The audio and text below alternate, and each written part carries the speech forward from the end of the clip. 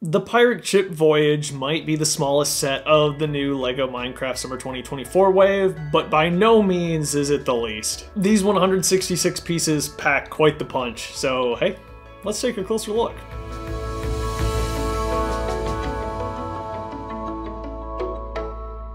Thank you to LEGO for sending me the set early to review. You're going to be able to pick it up on June 1st from LEGO.com. For such a small set, I am kind of blown away by how much is happening here. The set includes 2 mobs, a side build, a main build, and 2 new player skins. There's a lot to look at. The players included here are my favorites of the summer lineup. First, we get the Swashbuckler. He's wielding a tropical fish and a 1x1 green tile, which I'm not entirely sure what that is. It could be any number of things in the LEGO Minecraft world, and your imagination's the limit. But his skin looks really great. Love his expression. Cannot wait to add this guy to my LEGO Minecraft world.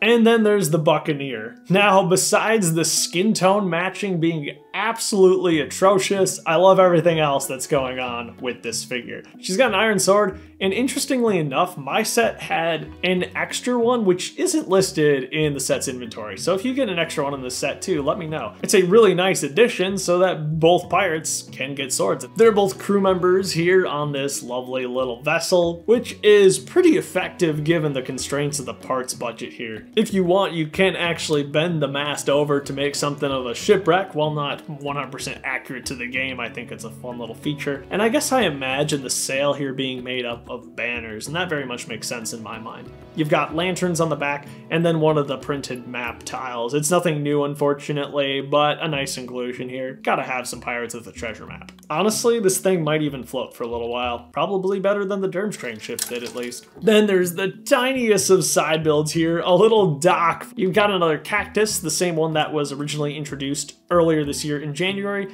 and that's also included in the Badlands Mineshaft. Again, I really like this design, and I'm glad that they've committed to it. And then there's 2 really exciting mobs. We're getting the squid again for the first time since its appearance in the Ocean Monument, which was not a cheap or easy to get set. We're really excited to have that back here in such an affordable model. They're a pretty important part of the game. You really can't get away from them, and now anybody can get themselves a squid.